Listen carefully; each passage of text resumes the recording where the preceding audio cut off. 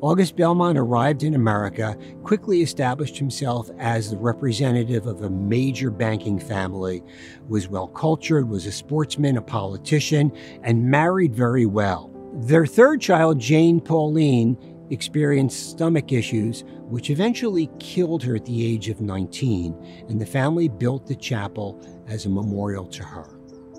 Now, into the 20th century, the chapel was in heavy use. But as it deteriorated, the use diminished. And by the time we got to the 21st century, it was unrecognizable. So we had all the vines were covering the chapel to the point where you couldn't even recognize it as a structure.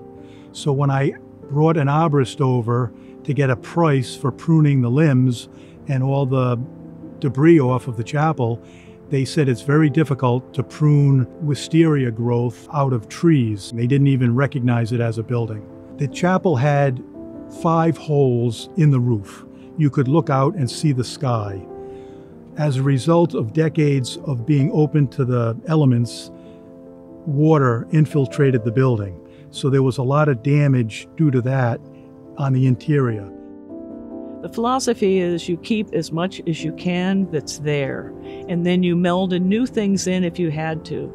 Like they found on the back of one of the roof tiles where they had been originally made, and they found that place up in upstate New York. So we got the same slate, and the same thing with the mortar. So you just embellished and brought it back. So what's here is nothing really new, it's really restoration. The roof sheathing, after investigation, was heart pine, and so is all the structural components, the rafters and the beams. And we sourced those to a firm in Providence that harvested old timbers from previous structures about that vintage, and they had to mill them up to our specific sizes. On the second phase, we focused on the interior. There was interior masonry restoration, and the plaster had completely failed, so it had to be stripped and redone. It was important historically to keep the windows and conserve them and bring them back to the original intent of the artist and designer. It's just something that's there for generations to appreciate, admire.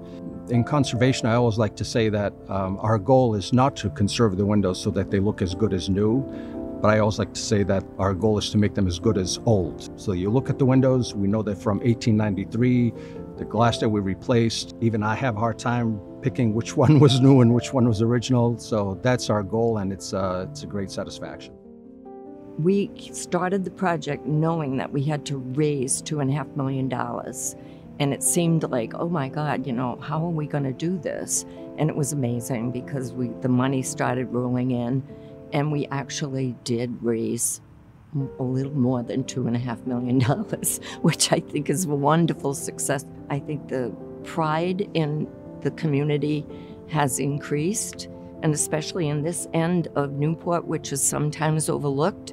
This is the old North End, and it's not the Bellevue area, but it is a critical part of Newport's history.